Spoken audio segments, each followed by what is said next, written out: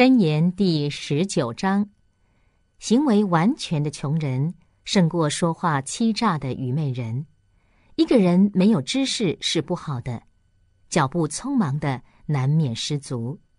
人的愚妄毁灭自己的道路，他的心却恼怒耶和华。财富使朋友增多，但穷人连他的一个朋友也与他分离。做假见证的必难免受惩罚，吐出谎言的必不能逃脱。尊贵的人，很多人求他的情面；慷慨施赠的，人人都做他的朋友。贫穷人的兄弟都恨他，他的朋友更疏远他。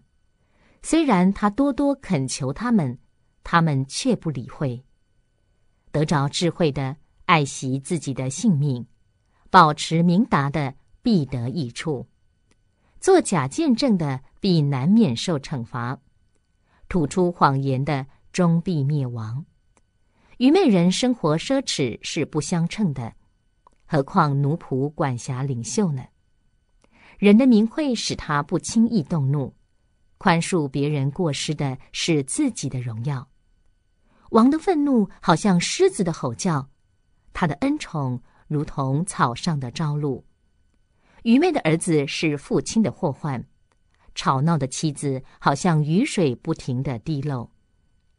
房屋与财富是祖宗遗留的产业，唯有明慧的妻子是耶和华所赐的。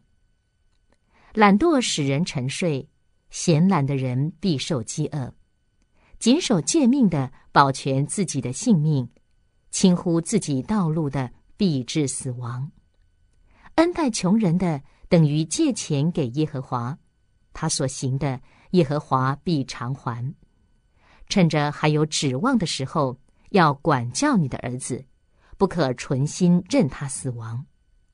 常发烈怒的人必须受罚，如果你帮助他，就必须一而再帮助他。你要听劝告，受管教，好使你将来做个有智慧的人。人心里的谋算很多，唯有耶和华的计划能实现。人所渴望的就是忠诚，做穷人比做撒谎的人还好。敬畏耶和华的得着生命，他必安居知足，不会遭受祸患。懒惰人把手放在盘子里，连拿食物送回口边也不愿意。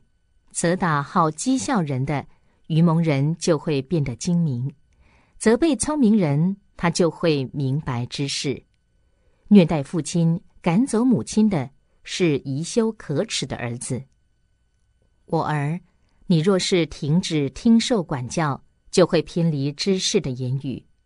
无赖做见证，嘲笑公平；恶人的口吞吃罪孽。刑罚是为好讥笑人的预备的，鞭打是为愚昧人的背预备的。